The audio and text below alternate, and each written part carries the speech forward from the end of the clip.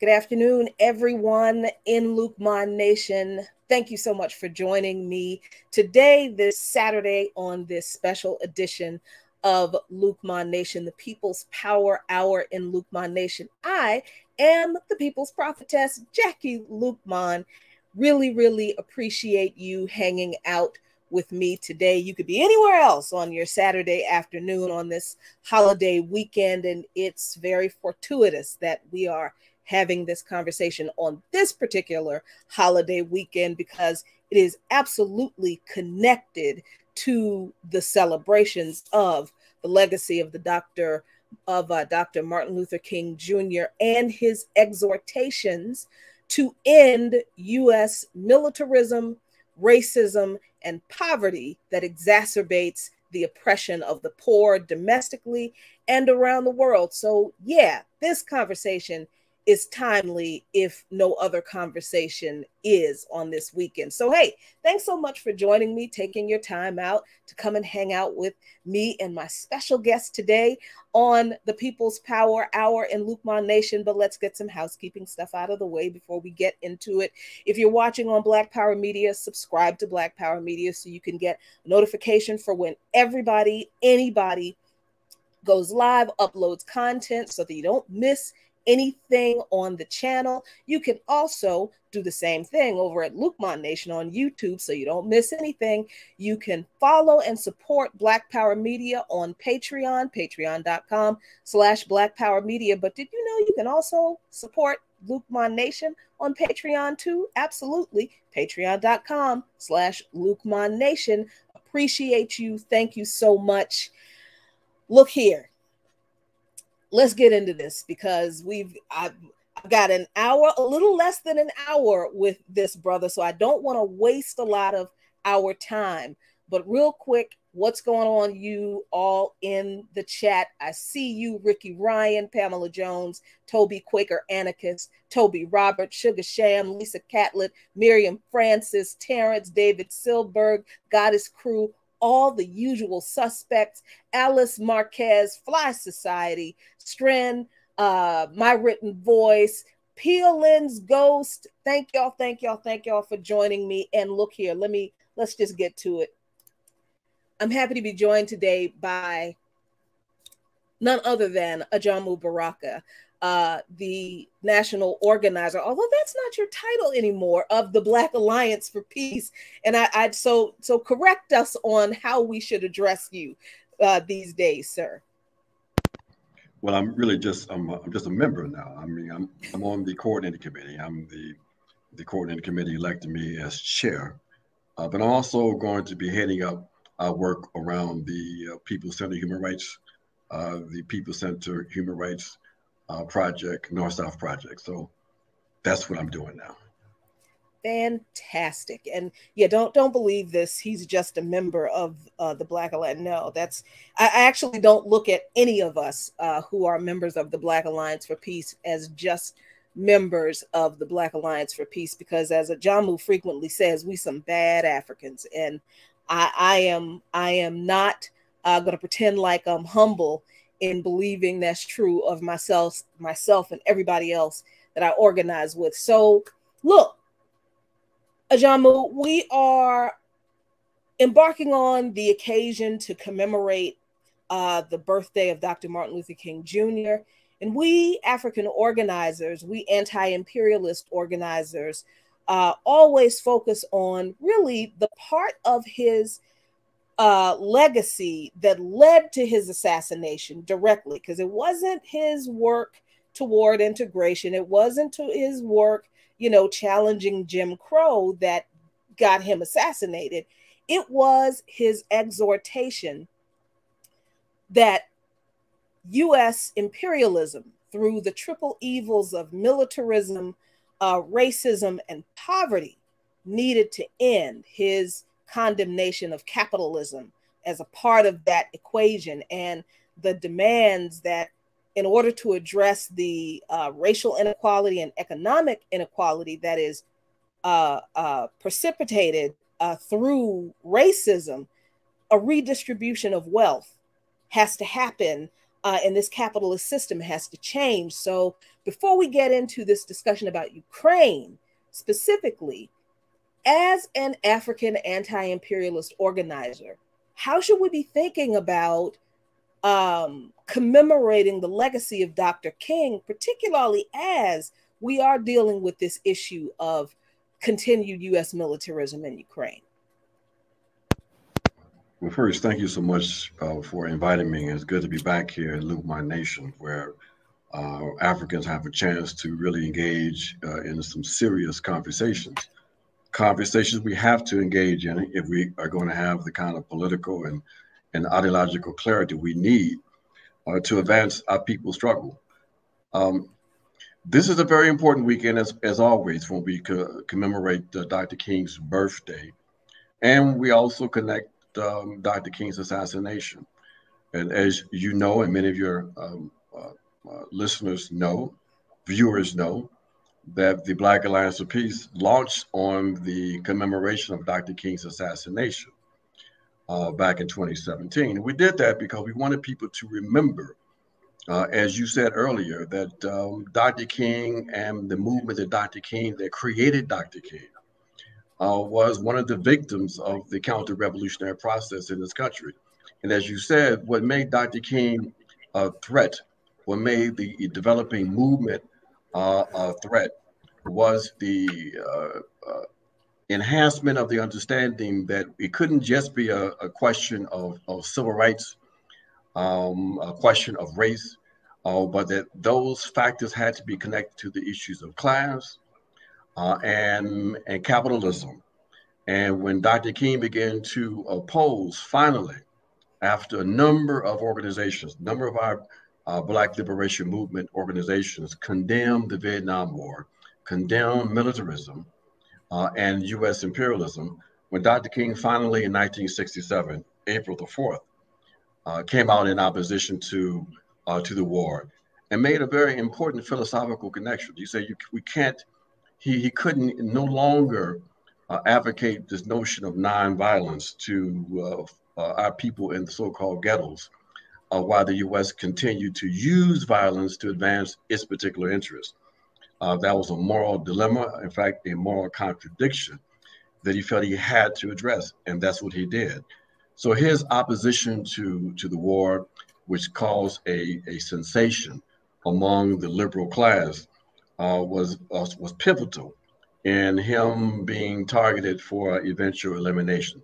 It was the opposition to the war and simultaneously the commitment to build a poor people's campaign that centered the contradictions of the capitalist system that creates poverty, not only among Africans, but among the vast population in this country.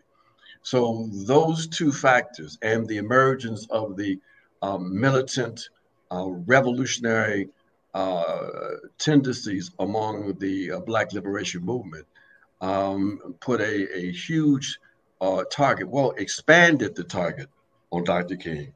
And he was eventually taken out in Memphis, as we all know. So This weekend is a weekend in which we commemorate Dr. King, but we commemorate our movement. And it's important that we do that because we know that part of the process, part of the ideological process of the enemy is to co-opt our leadership, to redefine our movement and its objectives, to incorporate it into this Obama toward a more perfect union kind of BS, as opposed to the opposition that it really was, an opposition that understood that we weren't going to be able to fully realize our human rights. We would not be able to have peace until we put until we overturn the continuity of this settler colonial project and the settler colonial state. And so this is important that we take back our own interpretations of what Dr. King and the movement meant for us. So I think it's important that we have people across the country this weekend commemorating Dr. King by engaging in anti-war activity, anti-imperialist activity, demos, teach-ins, et cetera, et cetera. Because if we don't take back and redefine for ourselves who Dr. King was, our movement, and the radical tasks and responsibilities we have today, then we'll find ourselves confused like we see so many others out there today. And it is that confusion that I want to talk about, because there is no way that we can do exactly what you just said, take back the a narrative on Dr. King and continue and advance the anti-imperialist, anti-war struggle under this cloud of ridiculous confusion that is hovering over whatever the so-called left is supposed to be in the United States. And I've got right now centering around Ukraine, and I got some opinions on some of that, which we'll get into a little bit later. But we need to be clear on how we got here, how this, not we need to be clear on how this conflict in Ukraine emerged. And it was not a situation where so many folks on the left would like to believe that, you know, Russia just invaded Ukraine unprovoked. I'm just going to take a few minutes to highlight a literal paper trail that led to all of the diplomatic failures. And those failures were intentional, by the way. I'm going to show that to you. I'm going to give you the links to all of these resources in the description at the end of this show. Not going to take the time to drop them in the chat because, look, let's just get through it. So how did this country get here? So let's start with, and by the way, some of the resources I'm going to share with you, they're not all so-called left resources. They're not, you know, all even anti-imperialist sources. Some of them, honestly, are right-wing sources, to tell you the truth, but even they will tell the truth every once in a while. So let's see, let's get into these, and let me see if I can share, if this is going to let me share my screen. Yep. All right. I hope you can see it. This is from Yale MacMillanCenter. This is a very long, literal, almost step-by-step examination of the diplomatic talks between the United States, the Russian Federation, Vladimir Putin, Sergei Lavrov, Joe Biden, Jake Sullivan, and their allies about what led up to this conflict in Ukraine. And the key points that you need to understand is that the major issues in this conflict are the refusal of Ukraine to fully implement the measures agreed to by the Russian Federation, Ukrainian government, French government, and German leaders at the Minsk Accords in February 2015. They entered into this agreement to end the conflict between Ukrainian troops, and they call them pro-Russian separatists. And remember, this is an imperialist source that actually tells the truth about a lot of these details, even though they do it with a decidedly imperialist slant. So they're calling these folks pro-Russian separatists in eastern Ukraine, that even they admit began in 2014. So this idea that nothing happened in 2014 that we need to be concerned about in the current conflict, Yale University even says that's bullshit, okay? They talk about that when Putin made his address to the Russian people announcing the special military action in February, he did it to protect the people in Donbas, who for 8 years now have been facing humiliation and genocide perpetuated by the Kiev regime, the Kiev government in Ukraine. U.S. media hasn't talked about this civil war that has been going on in Ukraine, that the Kiev government unleashed against the ethnic Russian-speaking people in the eastern region of Ukraine. Yale University just admits that happened, okay? They also point out something very interesting here, that since 2014, since the start of that civil war, Russian citizenship has been granted to more than 700,000 regions in the eastern regions, the contested regions of Donetsk and Luhansk. So those people, ethnic Russians, always have been anyway. They actually voted in a referendum to be independent of the Ukrainian government. Ukraine did not honor those referendum votes, and honoring those referendum votes was a part of the Minsk Accords. The Ukrainian government was supposed to infer upon the Donbas and Luhansk regions special status that would grant them autonomy outside of the Kiev government. The Ukrainian government refused to do it. And all throughout this document, I've got a bunch of highlighted places. Putin brings this up. Other Russian officials bring up the fact that Ukraine refused to adhere to that part of the Minsk Accords to grant autonomy to the Donetsk and Luhansk regions. And guess who else brought it up? The G7.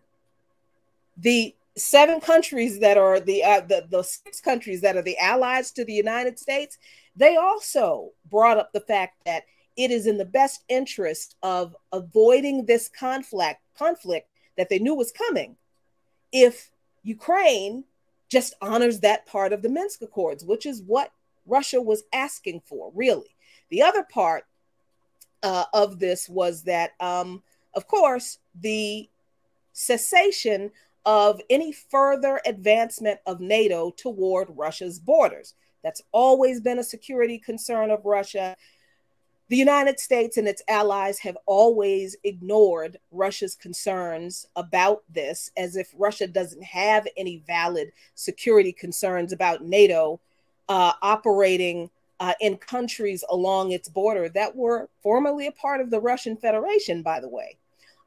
This is very important because, as this article points out, some of the meetings that led up to the before this conflict, where these diplomats got together and tried to hash this out, some of the meetings were primarily concerned with Russia's proposal that the U.S. and NATO provided with security guarantees, and it would prohibit further eastward enlargement of NATO, something that Russia has been asking for decades, by the way. And this is very important. The talks, named for ones agreed by the leaders of France, Germany, Russia, and Ukraine at Normandy on the 70th anniversary of D-Day in 2014, in order to end the conflict between Ukrainian troops and pro-Russian separatists who had taken control of the Donetsk and Luhansk regions in eastern Ukraine earlier that spring, produced the Minsk agreements of September 14 and February 2015. There were 2 sets of agreements. Those agreements, especially the one negotiated after the ceasefire agreed in September 2014, had collapsed. Frequently referred to as Minsk II, sought to end the conflict by not only establishing a ceasefire and mutual withdrawal of weapons, but also by providing for constitutional reform that would give the predominantly Russian-speaking regions in eastern Ukraine a special status and would devolve power from Kiev to those regions and give them a substantial degree of autonomy, because they voted to literally secede from Ukraine. More than anything else, it was the refusal of Ukraine, Yale University says this, to implement the provisions of Minsk II, especially the provision that would give the predominantly Russian-speaking regions a special constitutional status that caused Russia to threaten military action against Ukraine time and time. Again, Putin and Russian Foreign Minister Lavrov made it clear in meetings and press conferences that the key to resolving the situation, all of this could have been avoided if Ukraine had just fully implemented Minsk II, and they kept saying it, and the US and NATO kept ignoring it, and Ukraine, by the way. It's good to know at this point that among the signatories of the Minsk agreement, Angela Merkel has recently admitted that the signatories of the Minsk agreement, Germany, France, the United States, and Ukraine, never intended ever to actually adhere to the accords. She literally said, and this is published in a publication called Modern Diplomacy. She said this on December 7th. The 2014 Minsk agreement was an attempt to buy time for Ukraine. Ukraine used this time to become stronger, as you can see today. Ukraine in 2014 and 15 and Ukraine today are not the same. It was clear for everyone, she said, that the conflict was suspended and the problem was not resolved, but it was exactly what gave Ukraine priceless time. She admitted that France, Germany, and Ukraine never intended to abide by the Minsk Accords, neither one of them. They knew that Ukraine was not going to abide by the accords, and they were fine because what they intended was to use that time to do exactly what is happening now, what has been happening since February, and that is to flood Ukraine with weapons and all kinds of material support from the US and its allies to fight this proxy war against Russia. They wanted a war with Russia using Ukraine, and they intentionally violated Minsk II to do it. So when we look at this comment that was made by Sergei Lavrov about a treaty that most people don't know a damn thing about, because we don't know anything about foreign policy. We're terrible on it in this country. But Russia cited a 1999 charter for the reason that they felt their security guarantees were ignored and violated. This is, I can't read the text of this article, but I can tell you what's in it because I did a monologue on this back in February for By Any Means Necessary.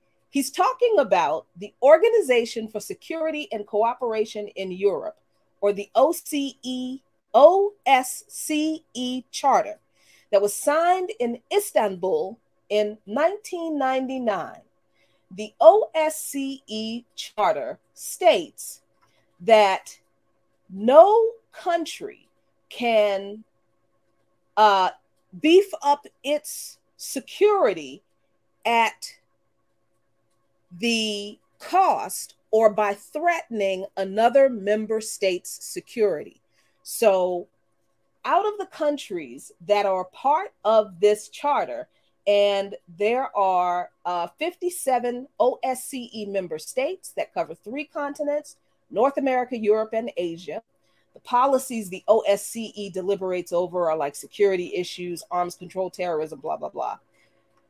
But the charter states, and this is the actual language, that countries should be free to choose their own security arrangements and alliances, but it specifies that in doing so, countries will not strengthen their security at the expense of the security of other states. And this is the rationale that Russia raised for mobilizing troops inside its own border in response to the US and NATO forces that were mobilizing troops in all of the countries surrounding Russia in the months previous to the military action in Ukraine. But Yes. Can I jump in though? Absolutely. Because what you are laying out, I mean, is incredibly important. But you know what? It is something that these steps, these agreements, these conversations between the U.S. and NATO and the Russians, as you indicated, that these are things that happen that anybody who was serious about trying to really understand this conflict could have access to. These are not Kremlin talking points that you just shared from this Yale source. This is a step-by-step rendering of what led to the conflict. A conflict, as you said, was clearly avoidable, but it was not avoidable because basically the policy of the U.S. And some powerful nations in Western Europe, some powerful capitalists in Western Europe, was to incite what they wanted to be a limited war in the Donbas that would allow them then to do a few things. One, to disarticulate the European economy from the Russians, to shut down Nord Stream 2, and to weaken Russia as a nation state in order to also weaken the growing partnership between Russia and the Chinese. So these were the objectives of the main objectives of these policies. But they needed this conflict in order for those policies to be implemented. And what's important about this is that's what makes it so bizarre that you have left forces who can also have access to this information, who can see the unfolding of the logic of this conflict, to see basically that for them to take up a line similar to the line that was propagated by Western imperialist media outlets, that one day evil Putin woke up and decided to just invade Ukraine, this unprovoked attack. For them to take up that kind of position also is unconscionable. It is unprincipled. It is an open collaboration with the enemy. Yep. And it demonstrates not just a rightist tendency among the so-called left, but it demonstrates that that element of the left doesn't really even exist. You can't really objectively define those forces as left forces. These are forces that are in complete, total alignment with the policies and the strategies of full spectrum dominance of the imperialist strategy of the US and the West. So, you know, for us who raise these issues, because we can get into the details of this all day, the real question is, where do you stand politically and ideologically? Okay.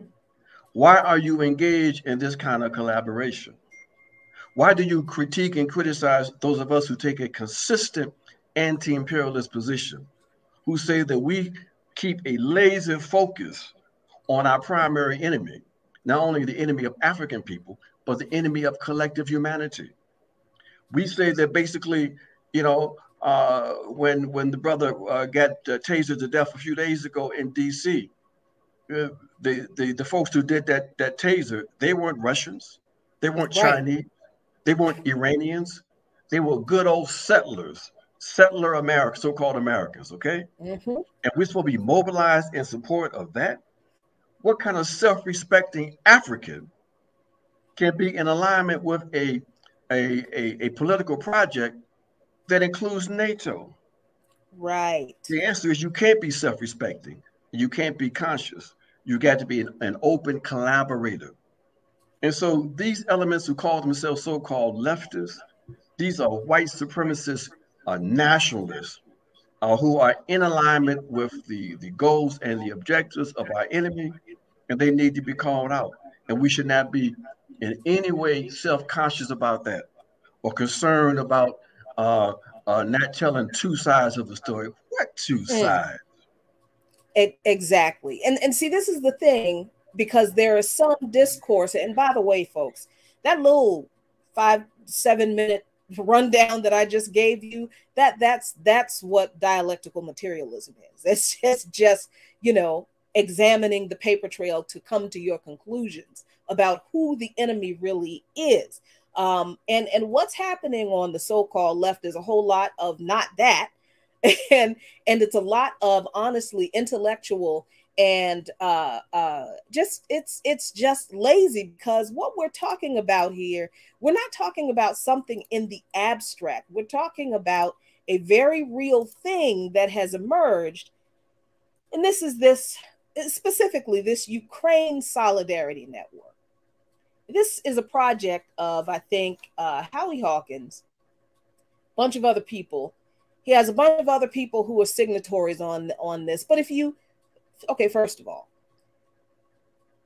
it's difficult for me as an African. It's not difficult. It's impossible for me as an African to be in solidarity with a country that has as long a history of Nazi collaboration as Ukraine does. And this is outside of 2014. We're talking way back in World War II, where Stepan Bandera was the Nazi collaborator henchman in Ukraine, carrying out his own massacres on behalf of the Fuhrer and the Reich. And then the CIA comes in after the end of World War II and props up the neo-Nazis in the government of Ukraine. And that faction of Nazi sympathizing Ukrainians, they haven't gone away. So you have a Ukraine that has at least since World War II been, some were Russians because they were formerly a part of Russia, but the other half hated Russia so much because they were neo-Nazis, because they were Nazis, basically. As an African, I'm not going to be in solidarity with a country with a history like that. And I'm certainly not going to be in solidarity with a country that has a current government that is actually fascist, still fascist, with Volodymyr Zelensky banning opposition parties. They are illegal now in the country, banning labor unions. What kind of leftist who claims to be organizing on behalf of the working class and poor, how are you in solidarity with a government that bans labor unions and collective bargaining for its workers?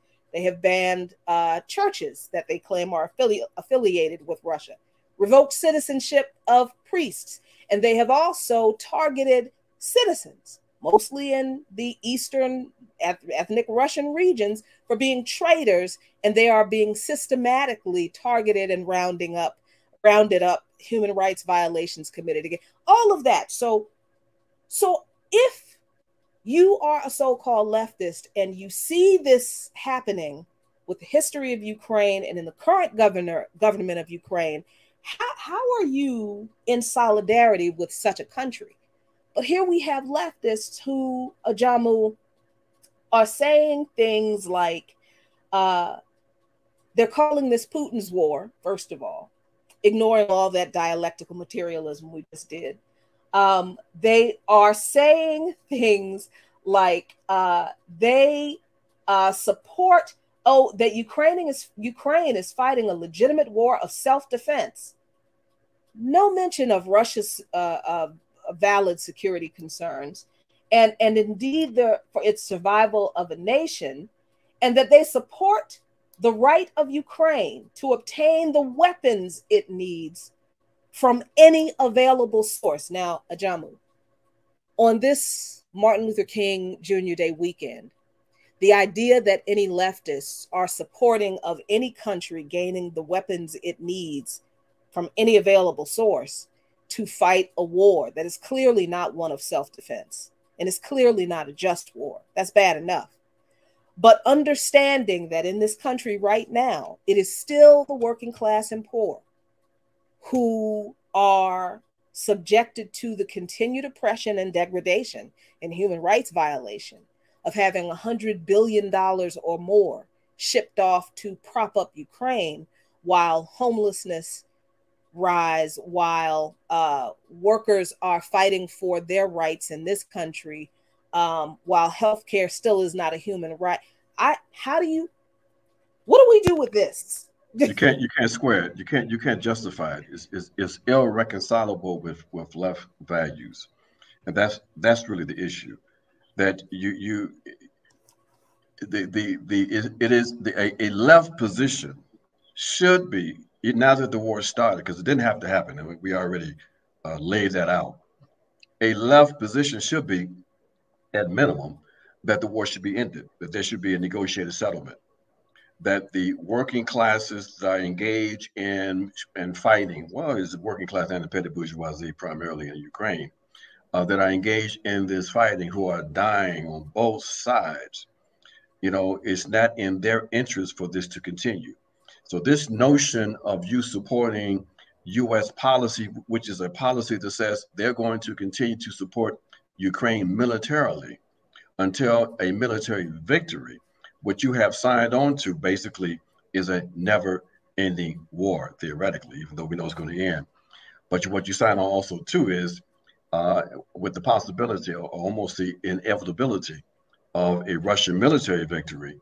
What you sign on to is a justification for the possibility of a dangerous escalation that could very easily lead to a military confrontation between the West and Russia.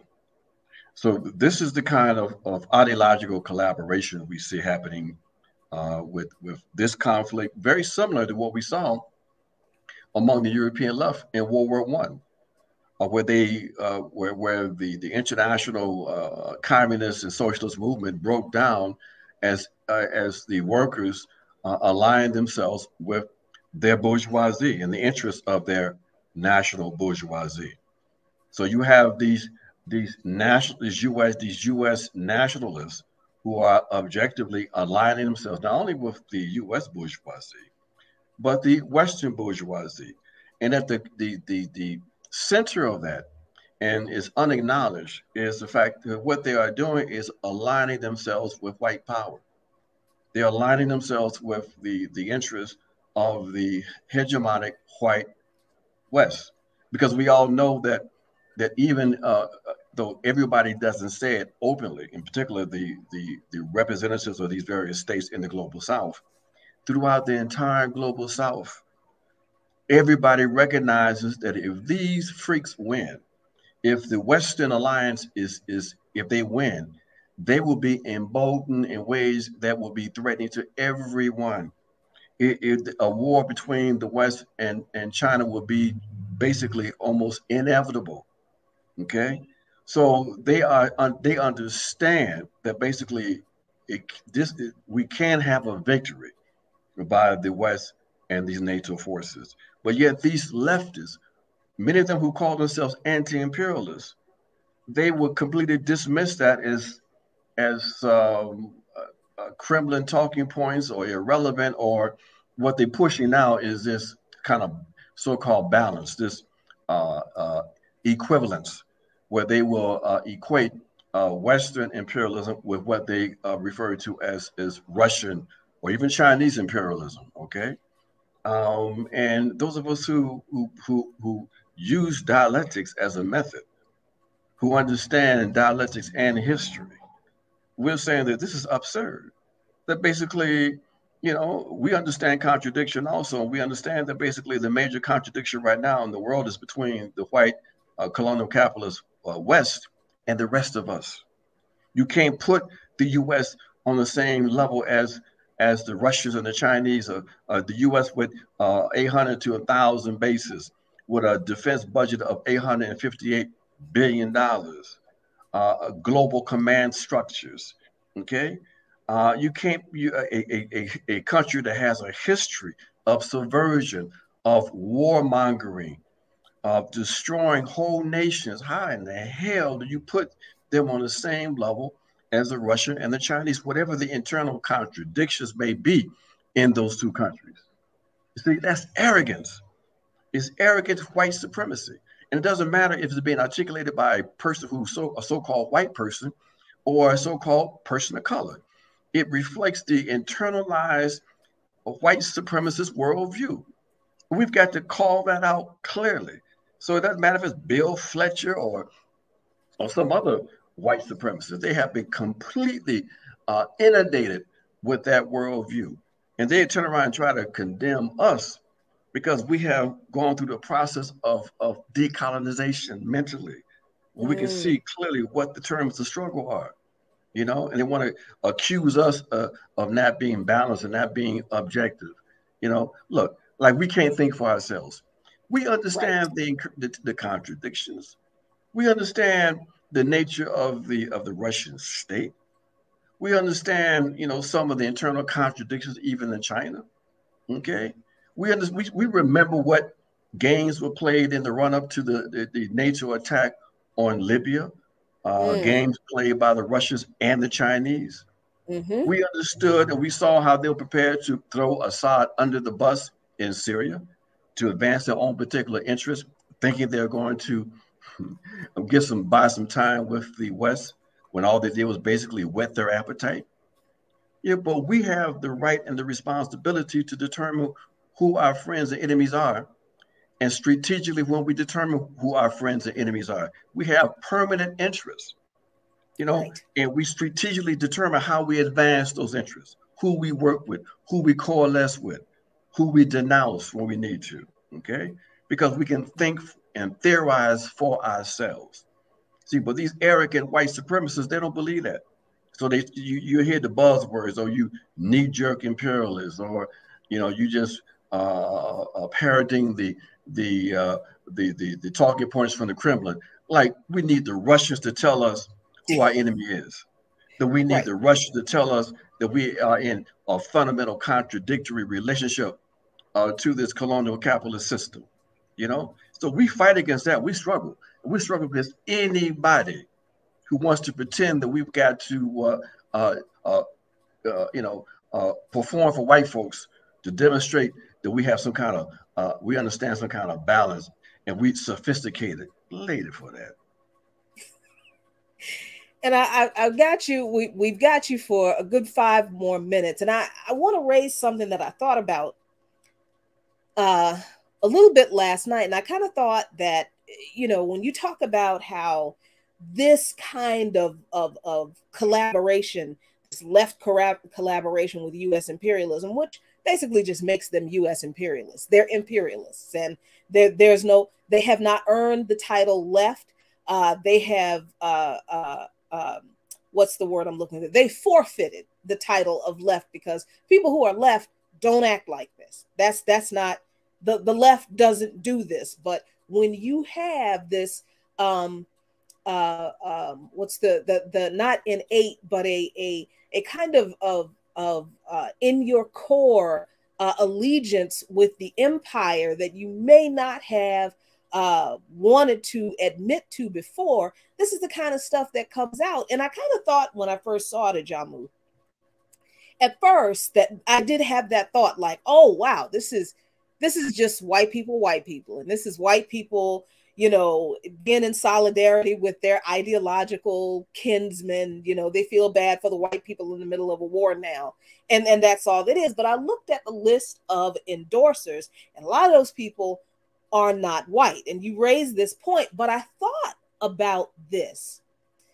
I think a lot of this, not all, but a lot of this is the result of the effectiveness of the Russiagate campaign.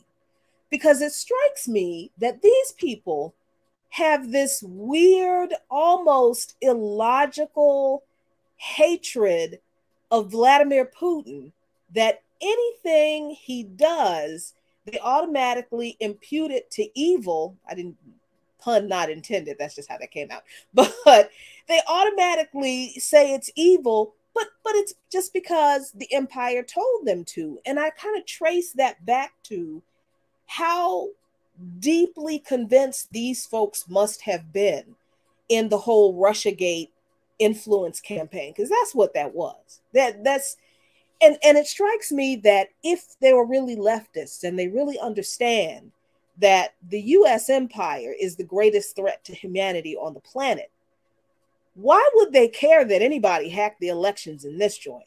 I mean, which are already not fair, which are already not open to all of us, which are already not democratic. So let's just say Russia did hack the elections. Why would we care that much?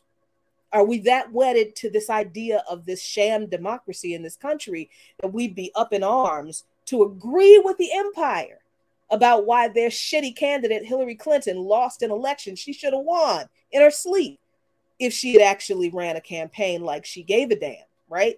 So I'm wondering what you think about that. The fact that for some of these people, this is a holdover of Russiagate. I think you're absolutely right that it's been, these are liberals, and they operate from a liberal idealist framework, where basically you impute motivations to individuals, to personalities, as opposed to those of us who operate objectively, who look at material conditions, who look at class and social forces to help us to understand politics. They look at these non-material things, what is in someone's head.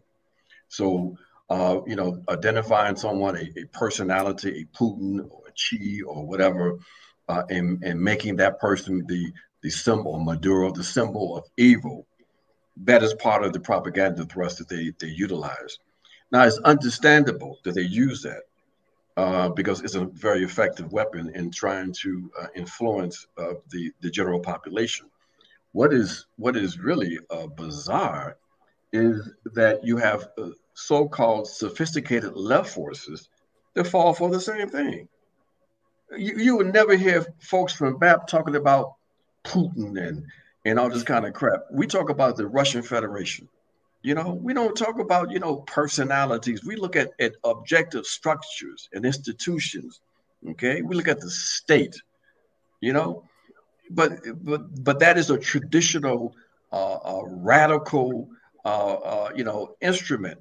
These other folks who call themselves radicals, these are liberals. And so, yeah, they take this liberal, petty bourgeois, moralistic stance on things. If you don't have a certain kind of position, not only are you incorrect politically, you're now morally suspect. Well, we say, if you want to play the moral game, we say you are morally suspect, align yourself with a nation state that can justify continued support for Israel, that can continue to occupy Iran and Syria, that can attack and destroy the most prosperous nation on the African continent, Libya, and have your Secretary of State laugh about it. Okay, that can actively engage in sanctions that result in the deaths of people around the world who are subjected to these illegal sanctions. And don't tell me, we could do both. We can oppose that and we can oppose the Russians. Okay. Yeah, but what you do is you providing ideological cover for your enemy. You provide this sort of left rationalization for why people should be opposed to the Russians and the Chinese. What have the Russians and the Chinese done to the U.S. except attempt to play the game that the West laid out there? I tell people in some of my talks in the community, it helped them understand this animus toward the Chinese. I say, how many people know about the attack in Tulsa, Oklahoma? Okay. How many people know about the assault on Rosewood in Florida? Okay. I said, what was the motivation of white folks in those attacks? We talk about that a little bit. And it comes down to this was economic competition. That these folks did the thing that they were supposed to do as part of the capitalist order and did it well. And the reaction from white folks is, we're going to tear your shit up. Yep. We can't compete with you. So therefore, we're going to attack you. It's the same motivation with the Chinese. What makes the Chinese your enemy? What makes the Russians your enemy? What they do to you? They're not the ones that are killing us every year. Okay, don't be confused. So don't tell me about this balance, both and bullshit. No, we don't buy it. You are collaborating with the enemy, whether you know it or not. Now we're going to try to bring you back. Okay. But if you don't, If you continue, then basically, as I said in the piece I wrote yesterday, if you don't, then basically, if you collaborate with the enemy, it makes you the enemy also. And on that, there should be no compromise and no retreat. And there is none. And this is why I had to have this conversation today with you. And I know I've got to let you go. So where do we go? It's funny how the puns, they just keep coming because the ancestors are like, you get here. As Martin Luther King Jr. wrote, where do we go from here, Ajamu? We go to continue organization, because basically we said in 2023, we got to have clear lines of demarcation. We can't play with these folks any longer. There got to be clarity in terms of who the enemy is and where we need to go. We need to start moving toward, even as a formation, a clear commitment to socialist transformation, in my opinion. This ain't a bad position yet, but I'm saying that's where we need to go. We need to use this people-centered human rights framework as an instrument to point out the contradictions of the U.S. state and its inability or reluctance or failure to protect the objective human rights needs of its own people. Okay, we need to understand that basically we are at war. These folks have made it very clear that they are willing to fight not only to the last Ukrainian to maintain a global capitalist hegemony, but to the last of all of us in these various nations. And we have to understand this, that those of us who are part of the Black radical tradition, who are uncompromising in our positions, who are clear in our political objectives, we are going to be increasingly targeted. We see it with the attack on the African People's Socialist Party and the Black Alliance of Peace, because of its effectiveness, its global standing. Okay, we've got to understand that we're already under attack to a certain extent, but it's going to intensify. And they're going to come through and come into us and use various, arguments to try to, to divide and confuse folks. We've got to be prepared for that. I think we are, because we, like, as you said earlier, we got some of the baddest Africans in this country in this formation. So Africans, I've got to jump. I got to go to I got to do a meeting, a very important one here in Colombia, talking about some internal contradictions as it relates to the government that we still support and its relationship to the U.S. And then I got to do I got to do a thing with Iran, because they want to hear and know about some of this stuff also. So, this is what we do. We'll continue to do our thing. We're going to continue to organize our people, and we tell people, when you all want us to back up and dance for white folks, we say it ain't happening here. No compromise, no retreat. No compromise, no Ajamu retreat. Baraka, thank you so much. We'll talk to you again soon. I'm sure there'll be plenty of reason to. Let me let you go. Thank you. Thank you. All right, y'all.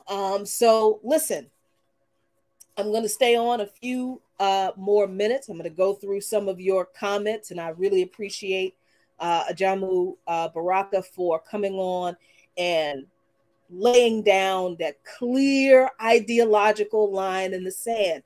Because listen, I understand that a lot of people don't have, I don't know what it is that some people who are older than me, who have been in the so-called struggle longer than me, who have degrees and titles behind their name and, this great lexicon of body of work way longer than I have. I honestly don't understand how come people could not find the same information I found and do exactly what I did. That's just a portion. That is literally just a portion. We have these kinds of people talking about, we need to both sides this conversation. We need to provide balance for this conversation, and we need to condemn Russia for the Wagner Group. Well, if we're going to talk about the Wagner Group, can we talk about the FBI? Can we talk about BlackRock? How BlackRock has entered into, I can't even call it an agreement. They signed a contract to extort Ukraine. BlackRock basically owns Ukraine for the rest of the history of that country. So Wagner Group, the Wagners, what are they doing? Oh, so they went into Mali and helped the Malians kick the French out? And this is not to say that there might not be valid criticisms of some things that this group from Russia has done. I'm sure there are. It's not that we ignore these internal contradictions. What we do is look at the major primary contradiction that affects all of us right now. And whatever the Wagner Group is doing that people have a problem with, it is not on the scale and the level of what the US, the EU, and NATO are doing in Ukraine. So it's and then, you know, if it blows my mind, the Black people, the African people, I feel bad calling them African because it's like they haven't even earned that name. They have forfeited that title as well. You're not African. You ain't African. Not like us. If you are signing on to this Ukrainian solidarity bullshit, understanding the history of Ukraine, the current government of Ukraine, and this idea that because Volodymyr Zelensky is a man of Jewish identity or heritage, that he can't possibly be fascist. In that very same Yale article, they point out that Zelensky was elected on a platform of rapprochement with Russia, of returning to friendly, normalized relations with another. That's what the word rapprochement means. So Zelensky, when he was running for president in Ukraine, a part of his platform was, let's end this conflict. Let's go back to the friendly relations with Russia that this country had under the under the Yanukovych government. Yanukovych was the Ukrainian president who was democratically elected, who had friendly relations with Russia, who was run out of the country by the neo-Nazi fascist right-wing violent mobs of thugs that the United States legitimized, armed, and funded. Yeah. Zelensky ran on going back to those kinds of, that kind of relationship with Russia. What changed? You know what changed? The legitimization of the fascists in Ukraine.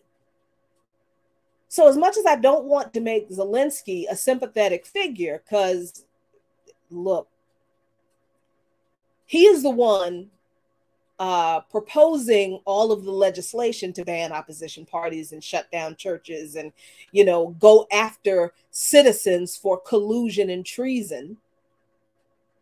But at the same time, I have to recognize that he is also very much a victim of that violently racist and violent right wing that was legitimized in Ukraine since 2014, since the coup in 2014. So, and they have literally said, they have said in public that when this war is over, we're going to string him up.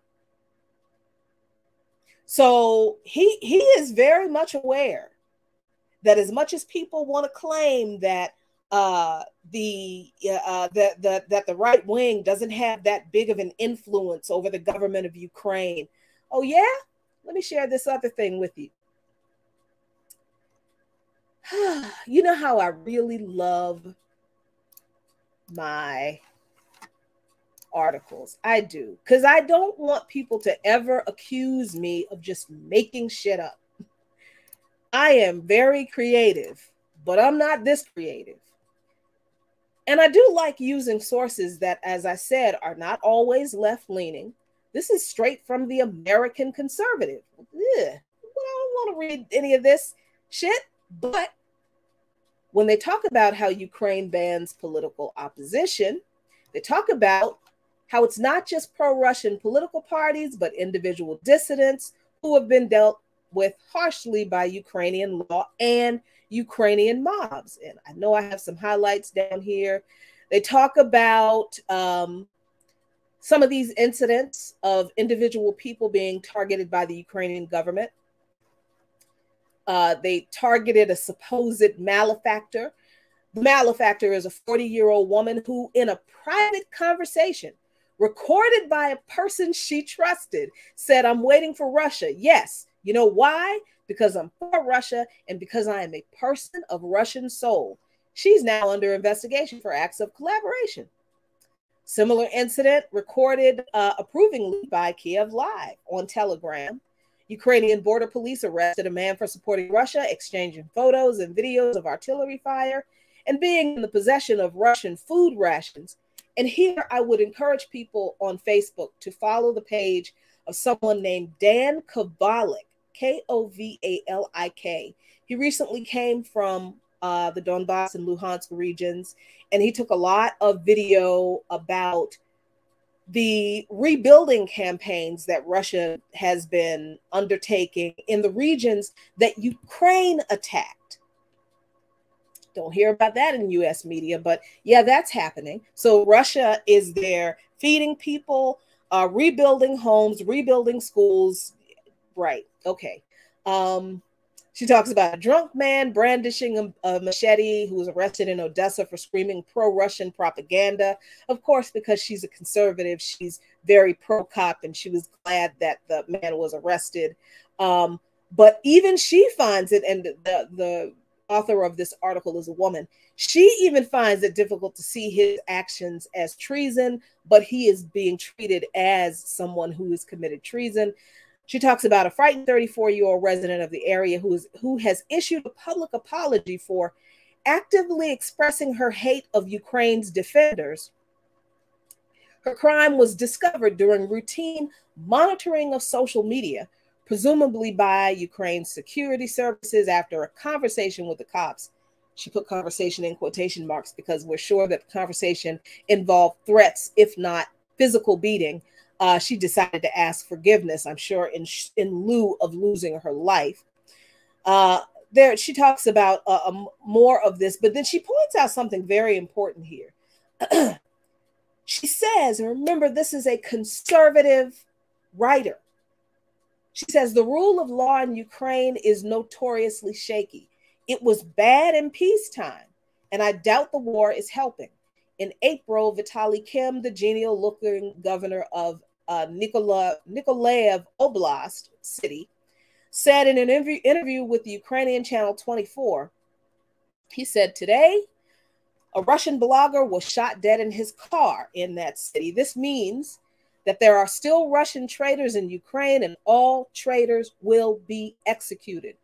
I am not afraid of this world. It will be so, and we will not be able to stop people from shooting traitors either. She says that in Ukraine, a man can be tried for sedition in court under the law. Security services assassinated him, and a government official called for lynching. Lynchings are taking place with the approval of verified and official Telegram channels.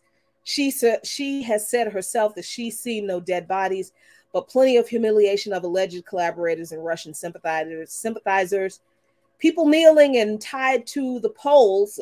She means poles, P-O-L-E-S, with plastic wrap, signs of recent beatings, and partially naked bodies in full display.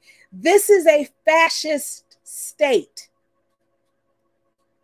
Ukraine is a fascist state. And for people who, as I said, have poo-pooed and downplayed the influence, the presence and the influence of neo-Nazis in Ukraine, back in 2018, there was a commentary published in Reuters that does the exact opposite, that did the exact opposite. Didn't, in one paragraph, kind of in the middle, they tried to both sides, and this situation can be both things.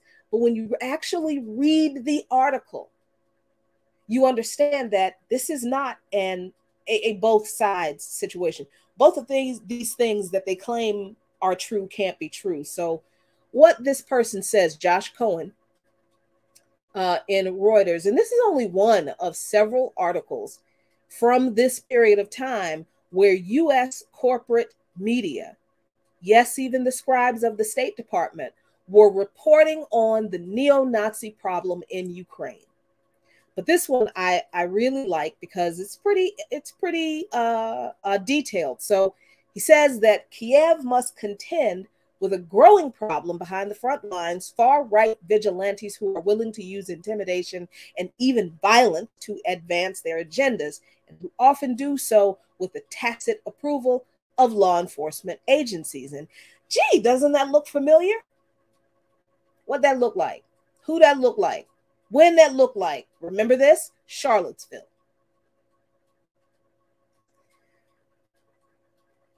Cohen goes on to say that, and of course, because it's an imperialist source, they're going to paint the Russian adoption of Crimea as an annexation, which means that Russia forcefully took control of Crimea, but they did not.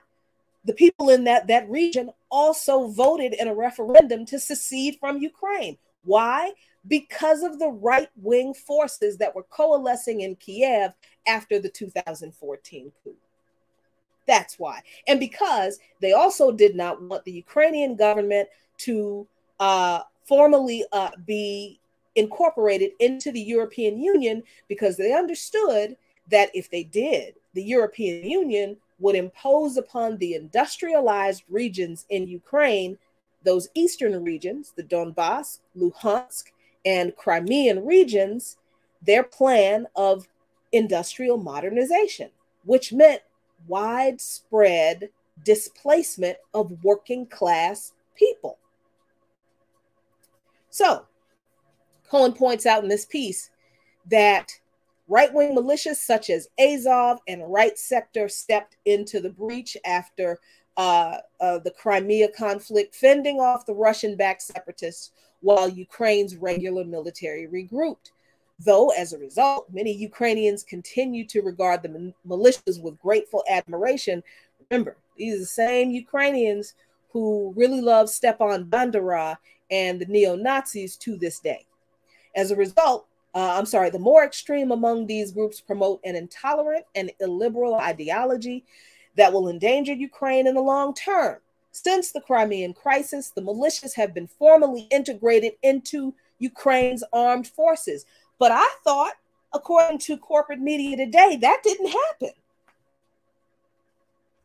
But some have resisted full integration. Azov, for example, runs its own children's training camp, and the career section instructs recruits who wish to transfer to Azov from a regular military unit. So see, it wasn't just us crazy leftists pointing out that this happened in Ukraine. This actually is documented in a very imperialist-friendly source. According to Freedom House's Ukraine project, numerous organized radical right-wing groups exist in Ukraine. Freedom House also not a left source at all. And while the volunteer battalions may have been officially integrated into state structures, some of them have since spun off political and nonprofit structures to implement their vision. This person from Freedom House noted an increase in patriotic discourse supporting Ukraine in its conflict with Russia has coincided with an apparent increase in both public hate speech, sometimes by public officials, and magnified by the media, as well as violence toward vulnerable groups such as the LGBTQ community. So all this idea, all this conversation that some folks who are screaming for balance when they want to bring up, well, you know, Russia, they're homophobic, Russia's racist. So you don't give a shit about the LGBTQ and other vulnerable groups in Russia who have been targeted by these right-wing neo-Nazis. That's not an issue. You're cool with that because the empire said they're not a problem, but you're concerned about Russia's LGBTQ issues. And this is not to say that Russia doesn't have LGBTQ issues. They do. But that ain't why they are fucking around with Ukraine. That's not why this conflict is going on. Okay, let's keep going, shall we? A pro-democracy NGO, also not a left source, reported at the time that activists are frequently harassed by vigilantes when holding legal meetings or rallies related to politically controversial positions, such as the promotion of LGBT rights or opposition to the war. Azov and other militias have attacked anti-fascist demonstrations, city council meetings, media outlets, art exhibitions, foreign students, and the Roma population, or otherwise known pejoratively as gypsies. I'm just using that for people who don't know who the Roma is, but don't ever use that word. It's disgusting. Progressive activists describe a new climate of fear that they say has been intensifying ever since last year's near-fatal stabbing of anti-war activist Stas Serhiyenko, which is believed to have been perpetrated by an extremist group named C14. The name refers to a 14-word slogan popular among white supremacists. Same 14-word slogan popular among white supremacists in this bitch right here. Brutal attacks this month on International Women's Day. Yep, they even hate women. Marches in several Ukrainian cities prompted an unusually forceful statement from Amnesty International, also not a left source, which warned that the Ukrainian state is rapidly losing its monopoly on violence. Amnesty International was saying the Ukrainian state is incredibly violent toward the ethnic regions in its own country, but they have legitimized these right-wing fascist groups in their country to the point that they don't have a monopoly on violence anymore. Imagine that. Cohen goes on to say that Ukrainian extremists are rarely punished for acts of violence in some cases, such as C14's January attack on a remembrance gathering for two murdered journalists. Yes, they also murdered journalists. Police actually detain peaceful demonstrators instead. To be clear, the Kremlin's claims that Ukraine is a hornet's nest of fascists are false. This is the bullshit in the article. This is the imperialist bullshit. Because you can't say that all of what he just highlighted is true. And that there is not just a small problem of right-wing fascist violence in the country, but that is big, it is growing, it is emboldened and legitimized by the Ukrainian state, and then turn around and say, oh, Ukraine is not a hornet's nest of fascists. He has to include this imperialist bullshit because, you know, he doesn't want to seem like he's being an apologist for Putin. And this is the claim we have heard from the left, right? That far-right parties didn't even win a whole lot of seats in the Ukrainian parliamentary election. And Ukrainians were shocked about the national militia's demonstration, the little torch thing in Kiev. But then he turns right around and says, but connections between law enforcement agencies and extremists give Ukraine's Western allies ample reason for concern. So Ukrainian law enforcement are working with the extremists because, you know, the extremists are a part of Ukrainian law enforcement, and Ukrainian law enforcement is supported by the government. They are the enforcement arm of the Ukrainian government. And even this guy, in trying to dismiss the problem and the influence of the violent right wing in Ukraine, admits that Ukraine's Western allies, namely the United States, the EU, and NATO, have ample reason for concern. Get the fuck out of, how are you going to sit there and tell me, Howie Hawkins and the rest of y'all endorsing this bullshit Ukraine Solidarity Network, that these are not issues we should raise, be concerned with, and be the foundation for our refusal to collude with the imperialists ever in any way, but particularly on this issue. He goes on to say C14 and Kiev's city government recently signed an agreement allowing C14 to establish a municipal guard to patrol the streets. 3 such militia-run guard forces are already registered in Kiev and at least operate in 21 other, or at least 21 operate in other cities. And that was in 2018. As one Ukrainian analyst noted in December, control of these forces make Avakov, and this person was the opponent to the then president, the coup president, the president that the United States propped up in that audio recording of the phone call that Victoria Nuland made, choosing the next president of Ukraine after Yanukovych was run out of Ukraine. It was Poroshenko that the U.S. chose. And Victoria Nuland said in that phone call, fuck the EU. I don't care what they want.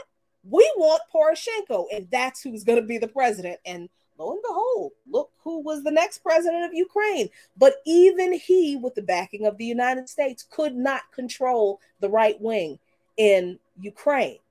The right wing that the United States legitimized, funded, and armed in order to overthrow the Yanukovych government.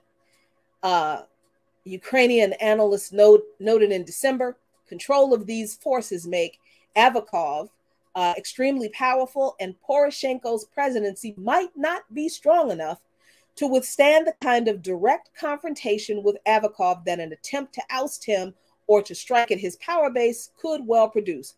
Poroshenko at that point in 2018 has endured frequent verbal threats, including calls for revolution from ultra-nationalist groups, so he may believe that he needs Avakov to keep them in check. And let me scroll up just really quickly here. Oh, here we go. Whoops. I wanted to make sure I explained to you who Avakov is because Cohen points out that in an ideal world, President Petro Poroshenko would purge the police and the interior military of far-right sympathizers, including Interior Minister Arsen Avakov, that's who he was at the time, who has close ties to Azov leader Andriy Beletsky, as well as Sergei Koret's kids. I'm so butchering that name, but they're fascists, so I don't give a shit. An Azov veteran who is now a high-ranking police official. So what? That the far-right parties didn't gain much in the elections. They were prominent in Ukrainian law enforcement.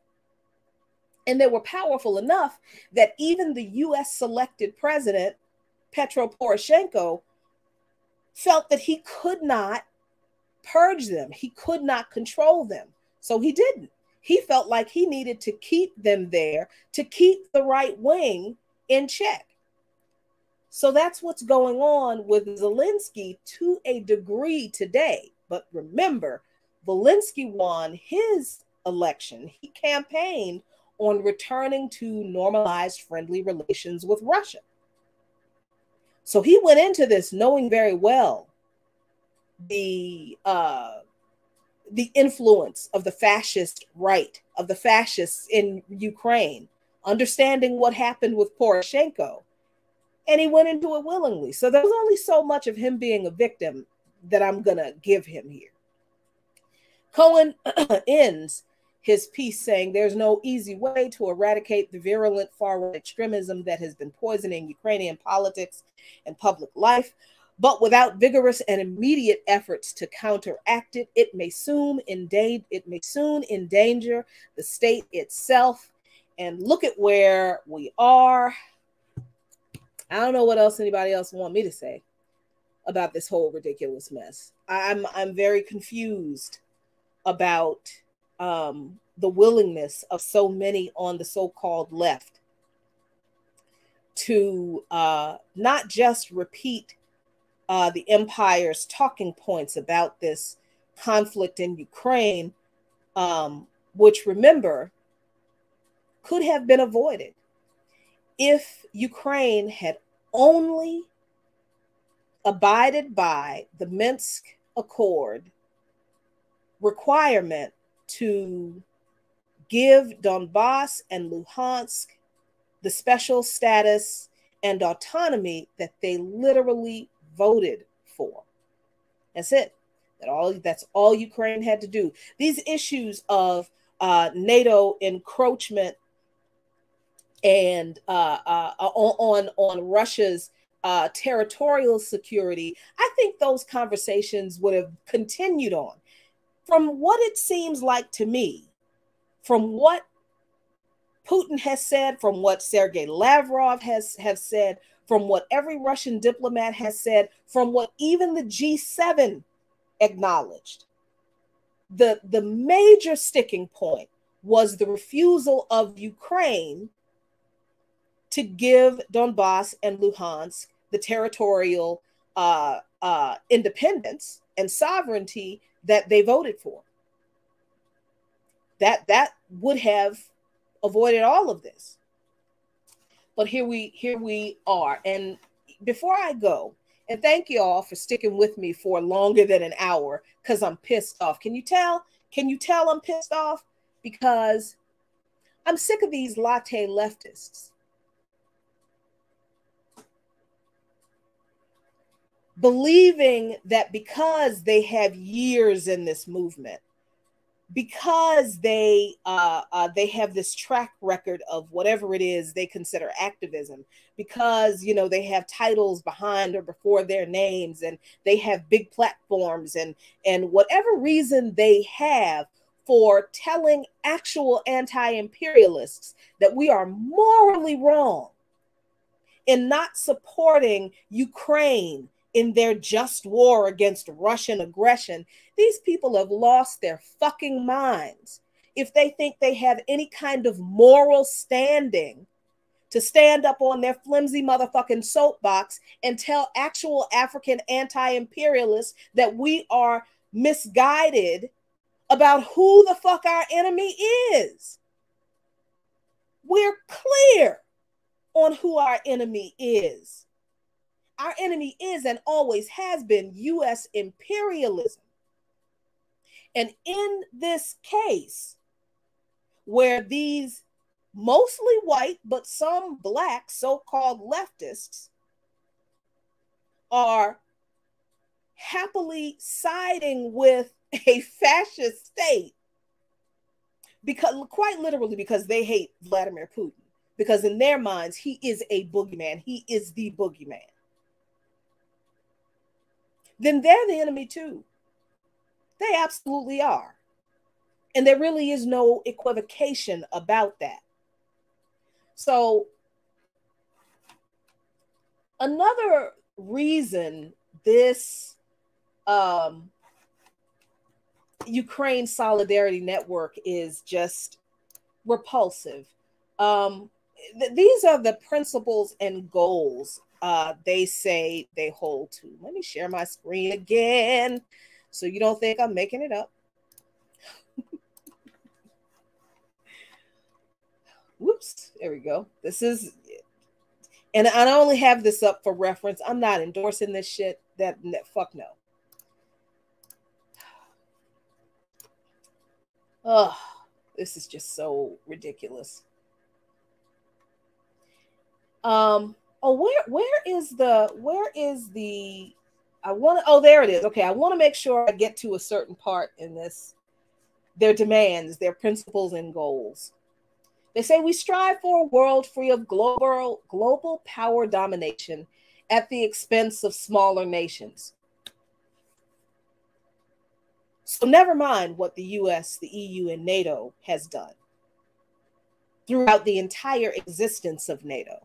The very reason that NATO was formed was to do exactly what they claim they strive for a world free of. NATO was formed to bully smaller nations into being subservient to US, European, what John Mubaraka calls the pan-European project of imperialist hegemony. That's why NATO was formed. It's not a defensive agency. The rest of the nations in the world weren't threatening the US and European nations. They say we oppose war and authoritarianism no matter which state it comes from. So they don't oppose the war that was imposed upon the people in Donbas and Luhansk. They don't give a shit about that. And support the right of self-determination and self-defense for any oppressed nation. Again, They don't care about the right to self-determination of the people in Donetsk and Luhansk and Crimea. They didn't care about the self-determination of those people. They just sad about the white people in Ukraine who they say we support Ukraine's victory against the Russian invasion and its right to reparations. This right here.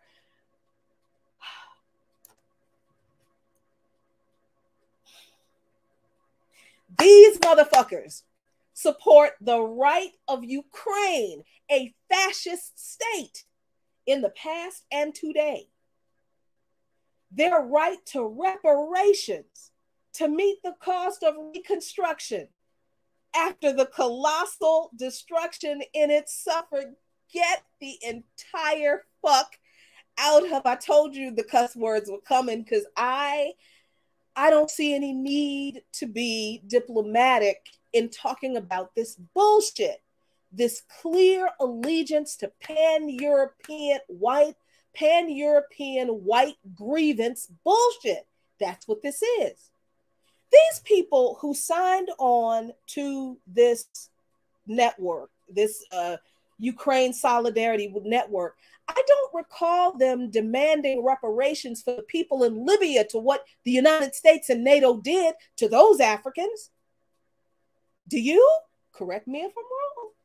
I'm always open to being incorrect and always open to being corrected, because a good revolutionary is not averse to comradely correction. So if I'm wrong about these people not calling for reparations for Libyans, please let me know. But you and I know damn well I'm not wrong, because none of these people who have signed on to this Ukraine Solidarity Network, Howie Hawkins, none of these people ever called for reparations for Libya. Have they called for reparations for the U.S. drone bombings in Somalia? Have they called for reparations for Syria? Have they called for reparations for Palestinians? Shit, have they called for reparations for Africans in this part of the diaspora who are gunned down by the police for a year? As I know I said Uri, for a year, as Ajamu pointed out. No, but they are supportive of Ukraine's right to reparations. That is just pan-European white grievance allegiance. And I don't know what else to call that. And it doesn't matter that there are Black people who sign on to this ridiculousness, but I just really think that some of those folks could not possibly have read that and thought critically about, what have any of these people said about reparations for the Africans throughout this world and the indigenous people and the Afro-descended people in the global South and all around the world who have been victims of US and Western imperialism? Have they said much about reparations for those people?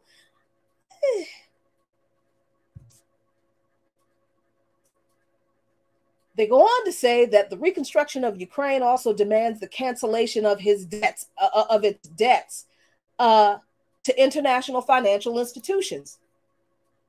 Hold on. Thank you. I'm not ignoring your comments. I'm just in my bag. I'm sorry. I got tunnel vision when I'm in my bag. You know that's how I do, and I apologize. But I just saw this comment because I was going to go right there. Haiti deserves billions and trillions of reparations from the United States and France and all their friends today.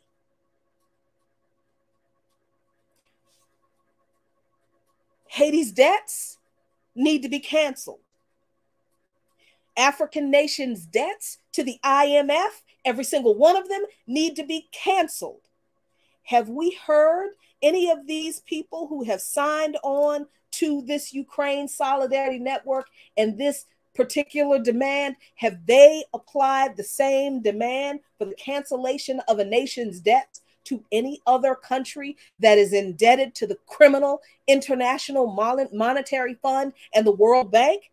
Fuck no. They have not.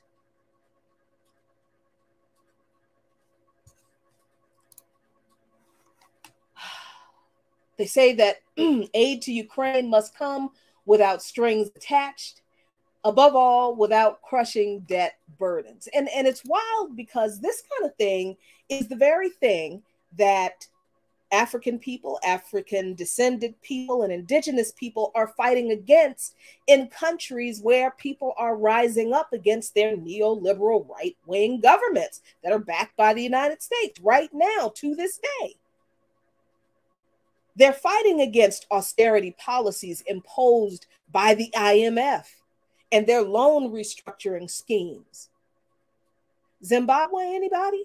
Zimbabwe? Then they go on to say, we recognize the suffering that this war imposes on people in Russia. They don't give a damn about people in Russia. Most intensely on ethnic and religious minority sectors of the Russian Federation, which are disproportionately impacted by forced military conscription. It's interesting that they would bring this up, but they don't bring up the fact that Ukraine barred men between the ages of, I think it was 16 and 60, from leaving the regions, their regions and cities in their countries, so that they could be forced to serve in the Ukrainian army. But we're supposed to be having a conversation about balance, right?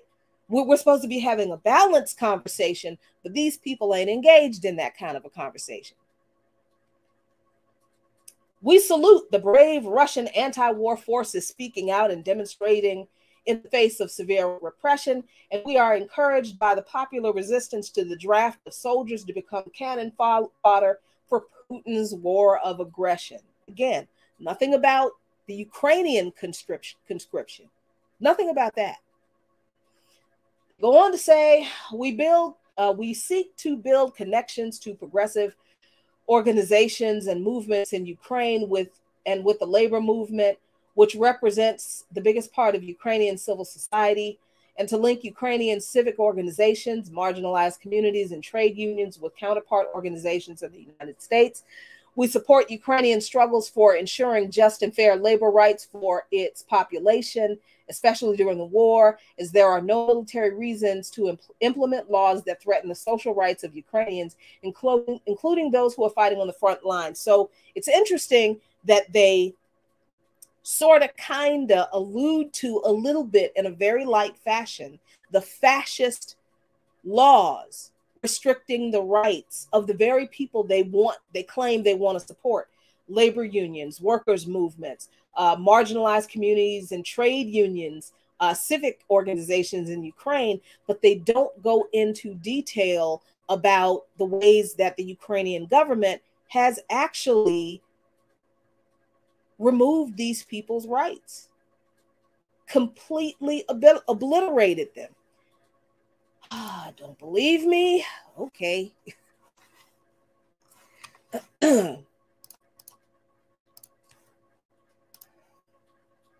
Where is it?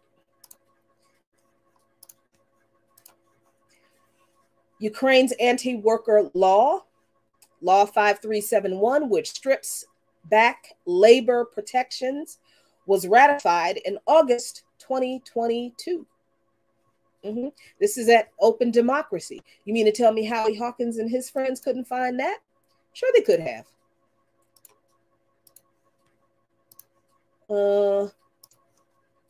Let's see here. Oh, I'm sorry. No, not that one. There we go. Nope, not that one. Where'd the other one go?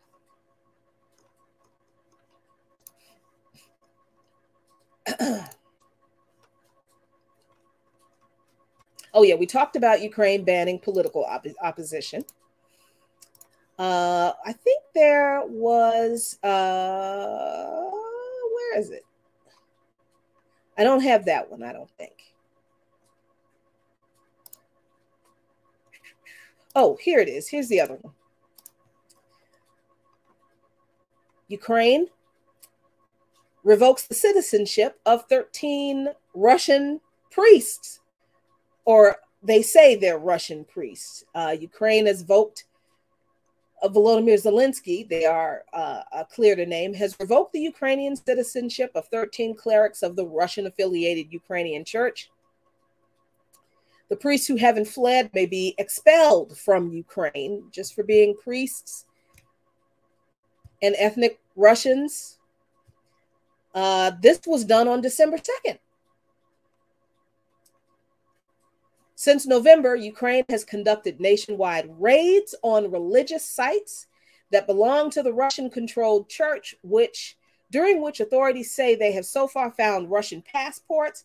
If they're ethnic Russian, of course they would have Russian. Anti-Ukrainian propaganda. Remember the civil war that the Ukrainian government waged against the people in the eastern regions of Ukraine. I guess they'd be mad about that shit. Anti-Ukrainian propaganda, and they claim a stolen collection of icons. Okay, anyway, searches have also taken place at the Moscow Patriarchate-controlled Kiev, Perchersk, Lavra. It's worth noting that I believe it was Steve Bannon and other U.S. right-wing forces that helped create the Ukrainian Orthodox Church in opposition to the Orthodox Church that existed in Ukraine before. You mean to tell me all of the information that I shared with y'all in this, we've been going for an hour and 40 minutes, y'all. All this information that I was able to scare up sitting at my computer, at my desk, in my house. You mean to tell me Howie Hawkins, with all his experience and being in left politics, and all these people who have signed on to support this Ukraine Solidarity Network, all these people, some of these people quite noteworthy in left anti-war activism, a lot of Black folks. You mean to tell me they didn't have access to all of this information? Bullshit. Yes, they did. They did. And I'm not in these people's minds. I can't tell you why, definitively, why they have made the decision to take the position they have, other than what it looks like to me. It looks very much to me like these people, and I'm sorry, I'm just being petty now because I can, because, you know, this is my show. I can be petty if I want. Some of these organizations that they represent,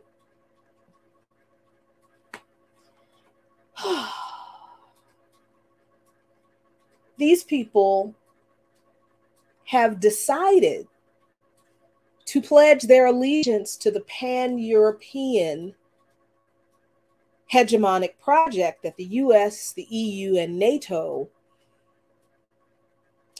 are head of, that they direct.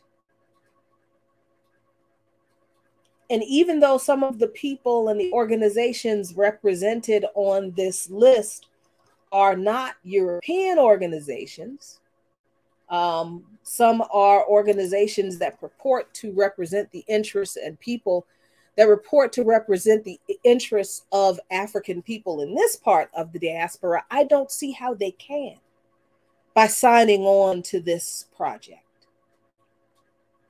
Because this project, I think, is a very important example of the lack of intellectual honesty, the lack of clear, just dialectical materialism that's floating around on the left like a disease, like a virus. It's more virulent than COVID, this intellectual laziness and this lack of dialectical materialism that people are just...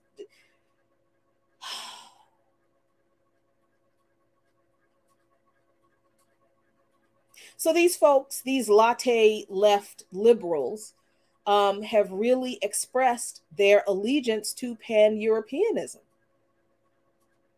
And the Black folks that have signed on to this mess have done so without the kind of intellectual rigor that they needed to have applied to it, that they should have applied to this conflict from the very beginning, but that they have refused to, because I think for some of these people, they find some utility. They can see some political positioning in their hopefully getting a piece of the pie of the pan-European project. I'm thinking that some of these people will feel like, well, maybe the empire will leave us alone to do whatever it is we want to do. But I can't believe wholly and entirely that that's stupid to think that they can negotiate with the enemy in such a manner.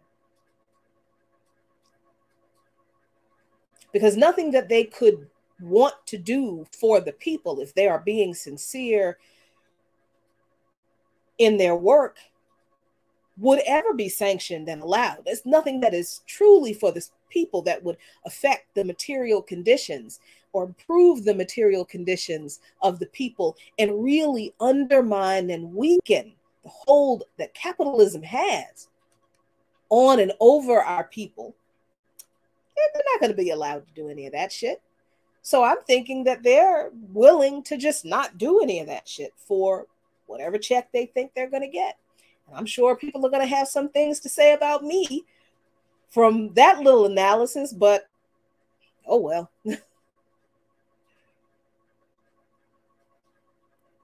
This is not a both sides,